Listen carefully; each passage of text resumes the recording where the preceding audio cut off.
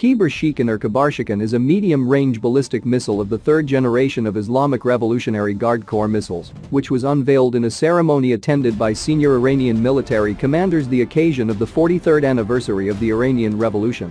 Kheibar Shekan means fortress breaker. Kheibar is the Jewish fortress that was conquered by the Muslims in the beginning of Islam. Shekan is equal to breaker or destroyer. Kheibar Shekan missile has been described as the world's longest-range solid-fuel tactical ballistic missile.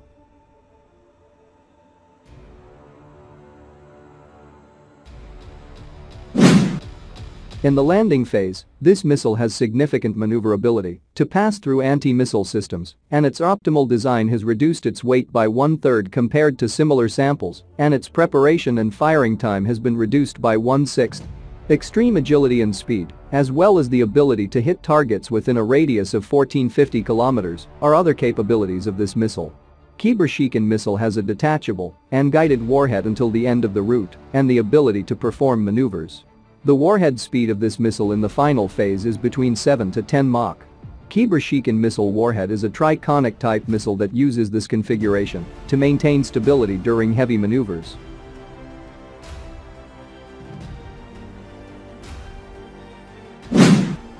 Examination of the published images of the Kheibar Shekan rocket shows the significant acceleration of this rocket after launch, which indicates the high speed of the rocket before leaving the Earth's atmosphere, so that the rocket reaches speeds above 4 to 5 Mach before leaving the atmosphere. Such high acceleration greatly reduces the effects of deceleration due to the gravitational force of the Earth, which ultimately leads to an increase in the range of the rocket. Another advantage of the Kheibar Shekan missile is its smaller size compared to similar models in the country. Shrinking the missile has significant advantages, including the smaller the missile, the more it can be stored in underground missile bases. Another advantage is the ability to use a wide range of launchers, which, according to published images, the launcher used for the Kheibar Shekan missile is mounted on a 10-wheeled commercial truck that can also be camouflaged as a commercial vehicle. Solid-fuel ballistic missiles such as the Fateh, Zulfikar, and Desfal have previously been observed on dual launchers, but this is the first time that Iran has unveiled dual launcher for missiles with a range of 1,450 kilometers. Another issue in the study of the Kheibar Shekan missile is the type of warhead that, according to the published images, the warhead is of the type of high explosive.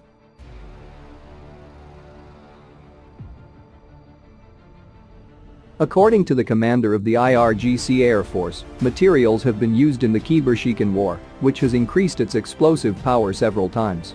Considering the way this missile is registered, it is possible to consider the possibility of developing trench-breaking warheads for this missile as well. Israel's feedback.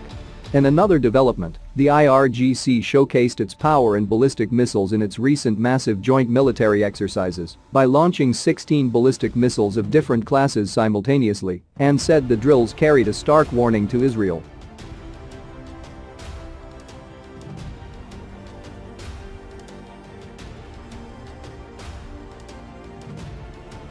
The drills sought to showcase the maneuverability of solid-fuel missiles to cross enemy shields and simultaneous strikes, and to improve the combat readiness of the IRGC's forces.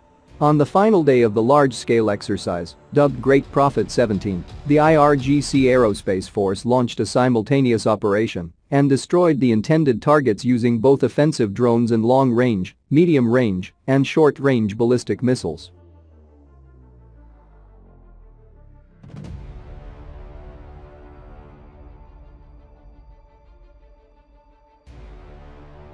All missiles and drones hit the specified targets precisely, the commander of the IRGC Aerospace Force Brigadier General Amir Ali Hajizadeh said on the sidelines of the drills, referring to the firing of Emad, Gadr, Sejal, Zeltsal, and Zulfikar ballistic missiles. Before the drills, Israeli officials had increased threats against Iran, especially over the ongoing negotiations in Vienna to revive the 2015 Iran nuclear agreement, which the Israeli regime staunchly opposes.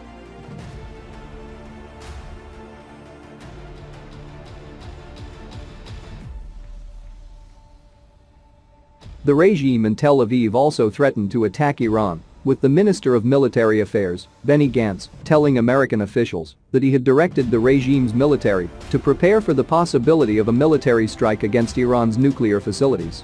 Having witnessed Iran's missile capabilities, the Israeli regime's Prime Minister Naftali Bennett made a statement seen as a step back following the IRGC exercise, saying that he welcomes a good deal in Vienna talks.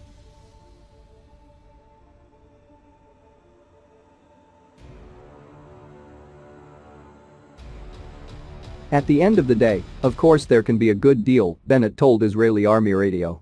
Also, the IRGC spokesman Brigadier General Ramazan Sharif said, after the exercise, the Zionists' prime minister officially ordered their military figures not to talk about Iran at all.